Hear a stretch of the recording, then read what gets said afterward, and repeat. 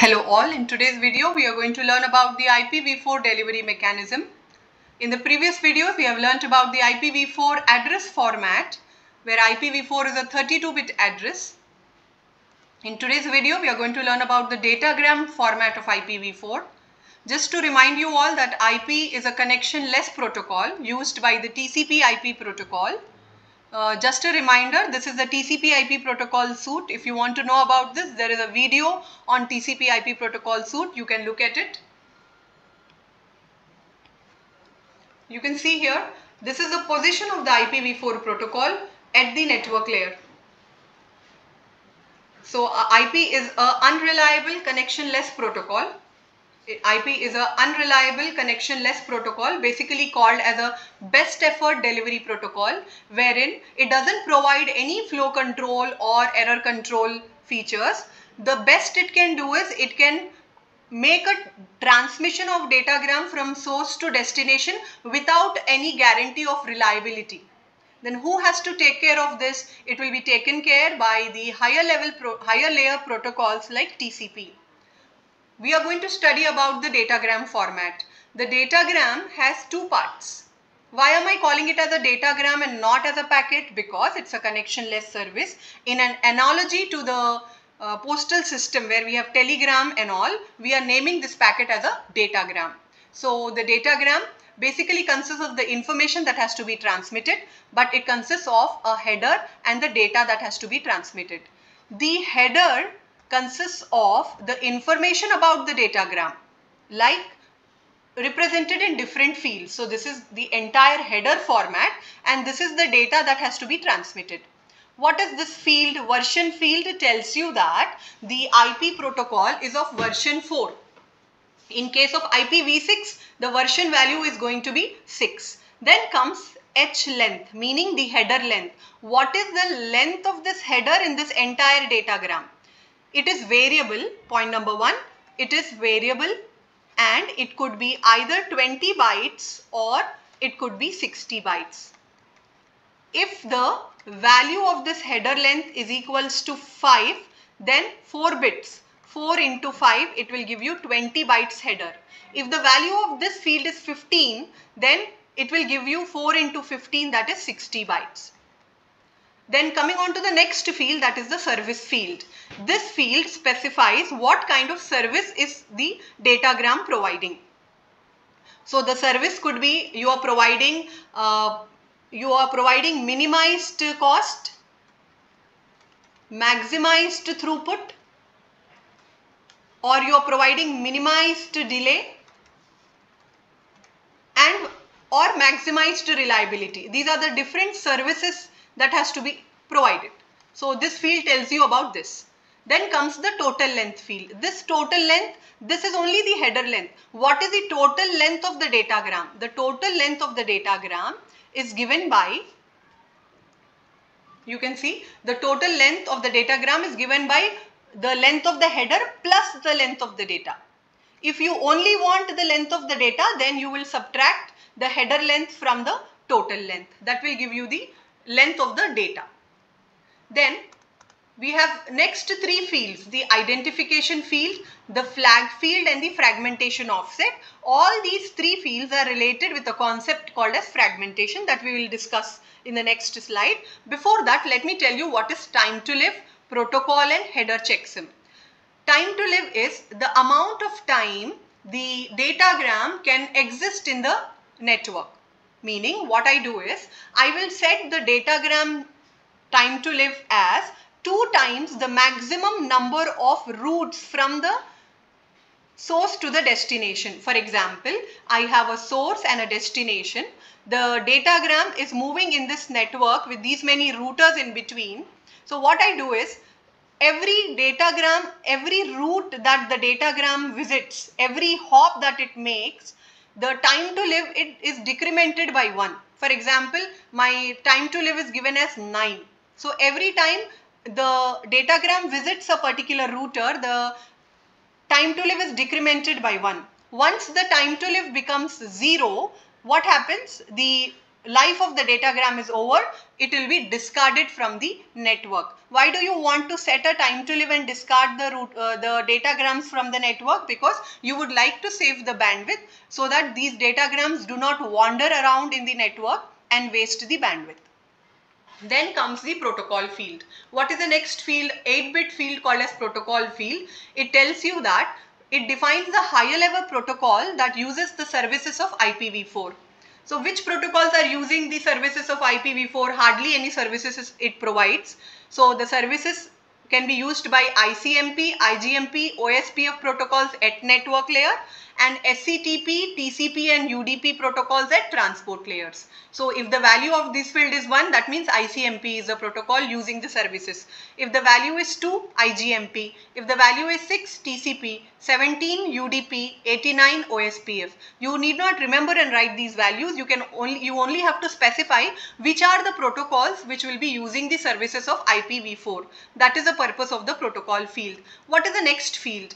The next field is the header checksum field, meaning I am computing the header, the checksum for this header, this complete header. I am checking the checksum. You all know we have made a video on checksum of how I calculate the checksum by adding all the bits, getting the ones complement of it, and again doing the same thing at the receiver side to find out whether there was an error or not. You can watch the video on checksum. So the checksum is used to provide the error detection of the header. Then comes the source IP address and destination IP address. Then comes the IPv4 address of the source and IPv4 address of the destination is specified in these fields. Now we will look up to the topic which I was telling, that is fragmentation. What is fragmentation and why do we need these 3 fields? Identification. There were 3 fields: identification, flags and offset. Fragmentation, offset. These are the 3 fields. To understand these 3 fields, you need to know that we need to understand what is fragmentation. Fragmentation is breaking down or dividing a datagram into fragments if it is too large for a network to carry. Every network has a MTU, a maximum transfer unit, meaning that I cannot transmit, for example, a datagram more than 1500 bytes. For example, your datagram is 4000 byte long. Then what I have to do? I have to divide this 4000 byte datagram into smaller units of 1500 or less each. That is called as fragmentation. Now when I do fragmentation of a particular datagram, what I have to do? The fields, I need to have some fields. For example, I had a datagram of 4000. I divided into 3 datagrams, 3 fragments. 1, 2, 3. All these fragments, they belong to the same datagram. That means these fragments should have some identification number telling that they all belong to the same datagram, because once they are fragmented at the sender side, they have to be again assembled at the receiver side. That is why we need some identification number. So let us understand. This is the IP datagram at the network layer, and at the data link layer it will be encapsulated into the frame, and there is an MTU, a maximum transfer unit. So according to that I will divide the IP datagram. Why do I need this identification field? Identification field identifies that a datagram originating from the source host. Okay, then what are the flags? There are 2 flags which we are using. It is a 3-bit field. A flag is a 3-bit field where the first bit is not used, and the other 2 fields are D and M. D means do not fragment, M means more fragment. If the D bit is equals to 1, it means that the datagrams need not be fragmented. Okay, and if it is equal to 0, it means they can be fragmented. Why? When is the D bit set to 1? It may be that it is below the MTU value, so you don't want to fragment it. Then comes the third bit, that is your M bit, more fragments. See, I have fragmented a particular datagram into 4 parts. Okay, the first fragment will reach the destination. So how will the destination know that there are more fragments to come? If there are more fragments to come from the source, the m bit will be 1. When the m bit will become 0, it means that this is the last fragment of the datagram. This is for synchronization. Then comes what is fragmentation offset.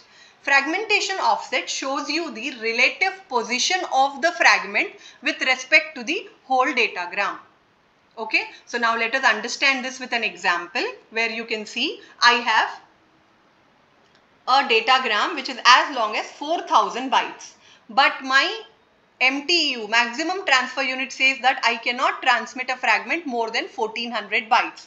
So I divide this 0 to 3999 into 3 fragments, where the fragments are divided as 0 to 1399, 1400 to 2799, 2800 to 3999. That means a total of 4000 bytes. Now what we do is, how is the offset being calculated? It is the relative position of the fragment with the whole datagram. What is the first offset?